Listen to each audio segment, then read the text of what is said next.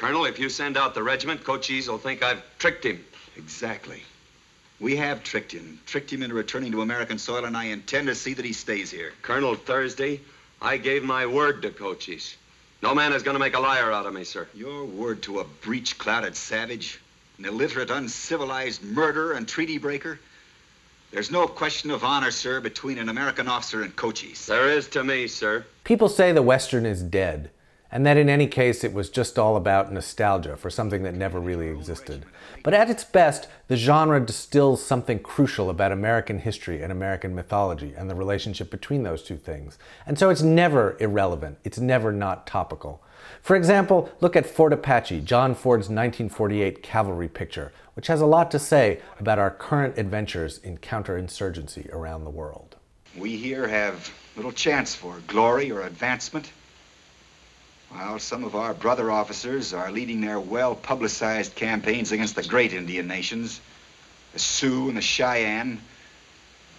We are asked to ward off the gnat stings and flea bites of a few cowardly Digger Indians. Fort Apache takes place shortly after the end of the Civil War. It concerns a garrison of American soldiers, some of them from the Confederacy, some from the Union, who are trying to defend this lonely outpost against hostile Indians. They make us much of blue, a cracking down in company Q. Now there's more than just gunplay and horseplay in this movie.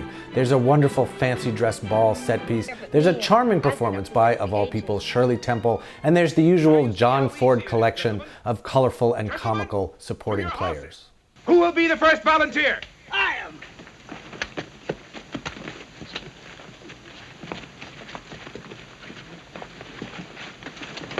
Come on, get up here. Get up. The movie begins with the arrival at Fort Apache of Owen Thursday, the new commander, played by Henry Fonda. He's an intellectually impressive figure with an encyclopedic knowledge of military history and a brilliant command of strategy and tactics. His fatal flaw, though, is his rigidity, his inflexible adherence to his way of doing things. The uniform, gentlemen, is not a subject for individual, whimsical expression. Thursday's foil is Captain Kirby York, played in a marvelous performance by John Wayne, whose long experience at the fort and in the Indian country surrounding it gives him an incisive understanding of the situation as it really is. Your pardon, Colonel. You'd hardly call Apaches Digger Indians, sir. Here we have the two contrasting faces of American military power. York understands that the only way to avoid catastrophe is to be flexible, patient, and sensitive to the needs of all parties. Gentlemen, I have the honor to present the great hereditary war chief of the Apache Nation. Thursday has a fixed set of principles, ideas, and theories that lead him to respond exactly the same way in every situation, regardless of the circumstances, and sometimes with disastrous results. Tell them I find them without honor. El coronel lo encuentra sin honor.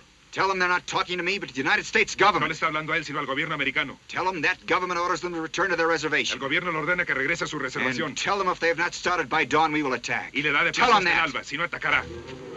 The tension between these two approaches really resonates with what's happened in Iraq and Afghanistan. At the beginning of the Iraq War, we saw the dominance of what you might think of as the Thursday, one-size-fits-all approach to the situation. Whereas more recently, both in Iraq and especially Afghanistan, we've seen the emergence of, say, the York approach, which values more local knowledge and cross-cultural communication. And that dust cloud beyond?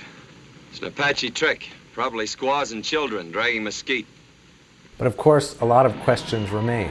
Can we control the outcome? Have we already gone too far? And how well do we know this territory?